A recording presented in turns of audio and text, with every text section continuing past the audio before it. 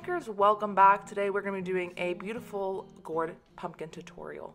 My paint colors today are a fire red, yellow, blue, green, brown, black, and white. I also have some mixing plates to mix up all my colors. I have a container for water, I have some paper towels, and I'm working with 3 different paintbrushes today. The first brush that I have is a nice big square flat brush. The second one's also flat brush, but it's a little smaller and more round at the end. And my last brush is a nice small pointed brush for all my fine details. First step is our background. We're going to be making this sort of like mauve-y, reddish, pinkish color for our background and blending it with some white. So let's grab our big square flat brush and a mixing plate. We're going to mix together a nice big scoop or 2 of white, a little bit of our fire red, and a very small touch of black. We're going to mix those up until we get something similar to here. You can feel free to add a little bit more red if you want it to be a little bit more vibrant. Once you get the color that you like, we are going to be taking this and we're going to randomly swish it throughout all of the edges of our canvas. So top edge, bottom edge, side edges. No rhyme or rhythm to the way that I'm brushing it in, sort of just like randomly throwing brush strokes throughout the edges. You want to do this fairly quickly though, because we are going to be blending some paint on top of it and we don't want it to dry up too quickly. So whisk that in very quickly, then get a nice clean brush. Then what we're going to be doing is getting into some more white paint, and we're going to use that to blend out those edges a little bit into the center, or just really to fill up those empty spaces.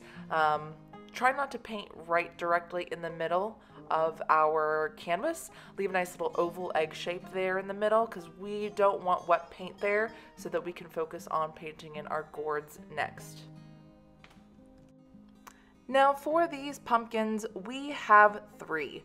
They're all different colors, different sizes. I'm going to be starting with the smallest one first.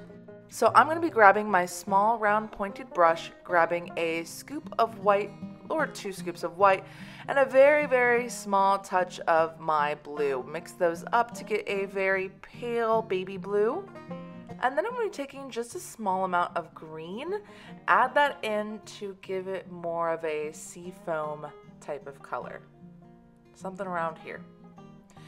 Now for this pumpkin, I'm going to be figuring out where I want the center of it to be. It's like the bottom right hand corner almost, starting with this nice oval egg shape as the center part for my pumpkin. Once I have that shape in there, then I'm going to be adding sort of like a backwards C shape over on the right side and a C shape over on the left side, almost like little parentheses. This almost makes it seem like I have a few ovals or a few eggs that are just sort of sitting behind each other. I'm going to do that once or twice per side.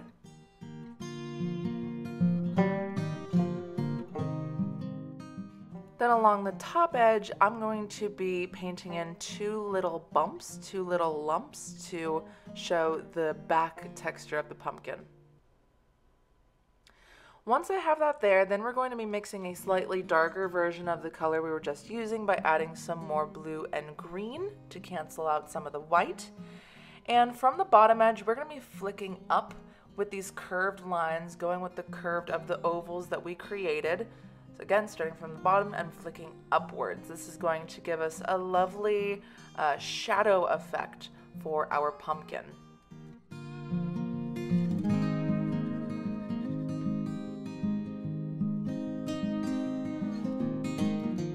And I'm also going to be adding these shadow lines into the back couple lumps that I have there. You can see I almost drew like a little W, and then I'm flicking up into the 2 bumps. So that is my first pumpkin for now. We will add more things to it later, but next we're going to be coming to our second pumpkin. And for this one, I'm simply just going to take a nice big scoop of green, add it to the mixture I had for my first pumpkin, and my second pumpkin is going to be a lot taller, I would say about twice as tall, and it's going to be over on the left side. Again, starting with a lovely oval shape, and then adding the backwards C shape, frontway C shape to the other side to create the pumpkin shape. And just don't forget that this pumpkin is sitting behind the first pumpkin we made. So when your line reaches the pumpkin, don't go over top of it. You want to stop and go around it.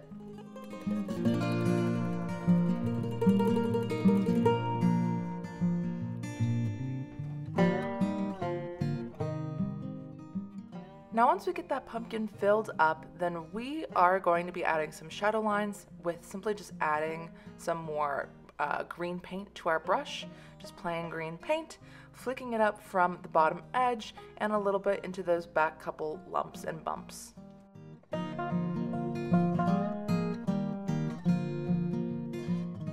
Now our last pumpkin is the tallest one. Sitting in the back, it's a lovely yellow shade.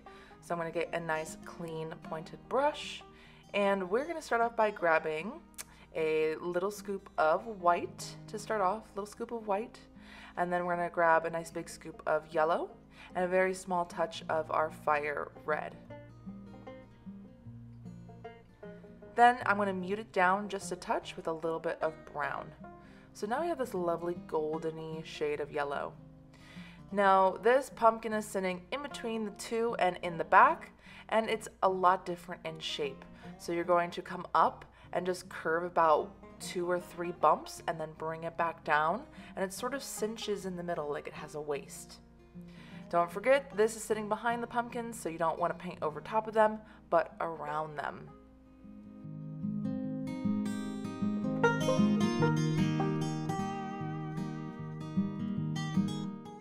For the shadowing, we are going to be taking some brown paint and mixing that into our golden yellow. Make something a little bit darker, a little bit more just like a honey brown.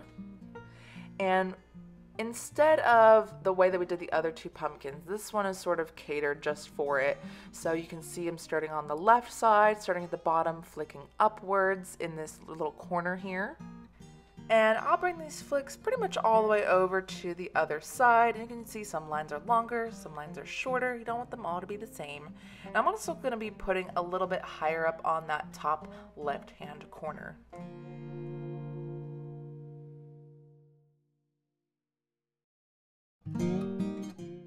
Now I'm going to be taking that honey brown and putting it into some of my other pumpkins. So to that light blue pumpkin that I have, I'm going to take a little bit of that honey brown and put a couple of lines just along that bottom edge, a couple tiny little flicks down on the bottom.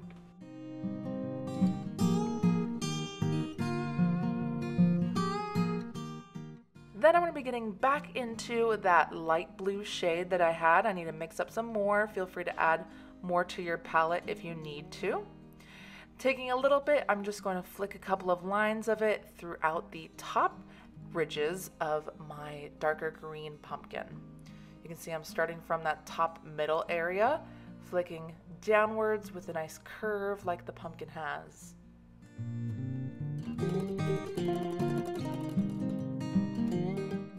Now we're going to add some highlights to all of our pumpkins. So with a small pointed brush, make sure it's nice and clean. We're going to grab some white paint, and to our light blue pumpkin, we're flicking some white down from the tops of each of those ridges to really highlight the tops of them.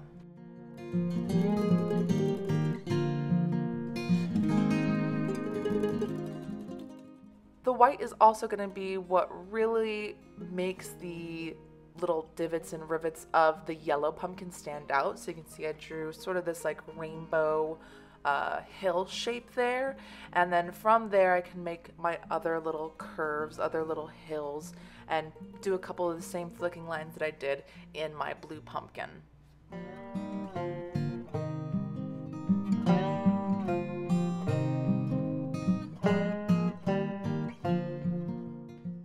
To my dark green pumpkin, I'm going to be getting back into the golden yellow shade that we made for the base of the yellow pumpkin and throwing a couple random little lines through the top edges of that pumpkin.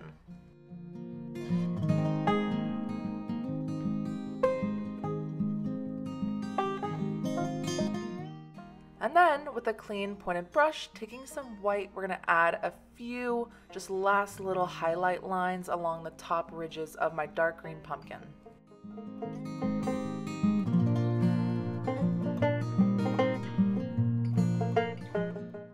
Now my yellow pumpkin has a bunch of little pimples, little dots, little bumps. So going back into the original color that we used, that golden yellow, and putting some dots throughout the areas that are more brown so that these really stick out.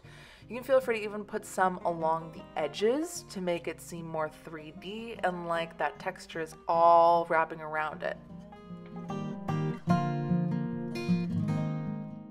To make those bumps seem 3D, I'm going to be getting back into that honey brown and drawing a C shape along the left edge of each of those bumps. And lastly, for the little bumps, to make them shine even brighter, I'm just going to be taking my brush, digging a little bit of white, and adding just a few little white highlights to a couple of them. Not all of them, just a few of them. And then we're going to be adding some shadows to the bottom of our pumpkin. So a clean pointed brush.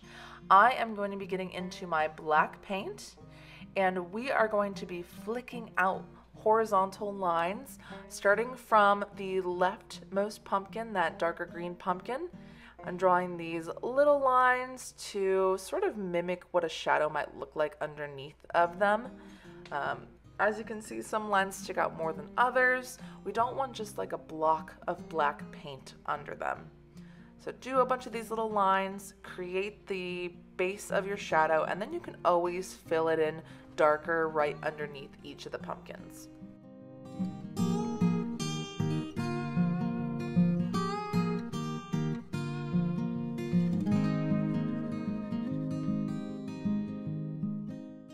Next, we want to add the stems to our pumpkins. These almost remind me of like little tiny witch hats. So you think of a witch hat, you think it's really thick at the base where it goes on your head, and then it gets really thin and pointy and kind of curves over at the top.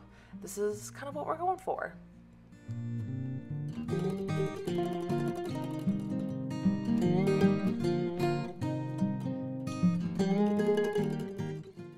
Now the pumpkin that's all the way in the back, that yellow pumpkin, is the exception.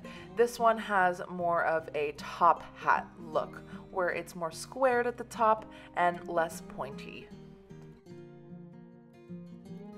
Now with the black paint, I'm going to really make those ridges of each pumpkin really stand out. So you can see I'm doing these black lines that are curved with each of those backward C shapes, frontward C shapes, that kind of stuff. You won't do it on every single edge. It's not like we're making this look super cartoony. We're just adding a little bit more definition to parts of the pumpkin.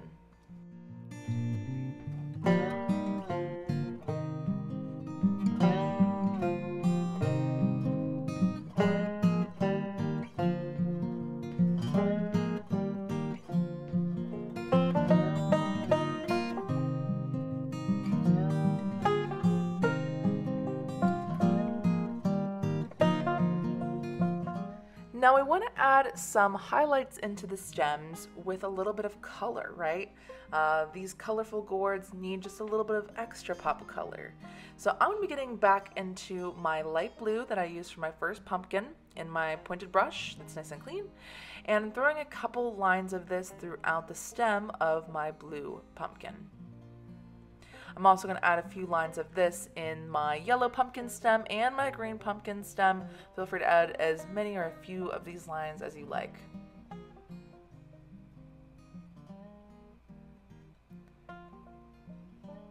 Then we're going to be taking that honey brown again and throwing a couple lines within the stems as well. And that is the last and final step to creating this beautiful, colorful gourd painting. We'd love to see what you've painted at home. Feel free to post on social media and tag us at muse_paintbar so we can check them out. And if you want to see more from our channel, make sure you like and subscribe. And with that, don't forget to always paint outside the lines.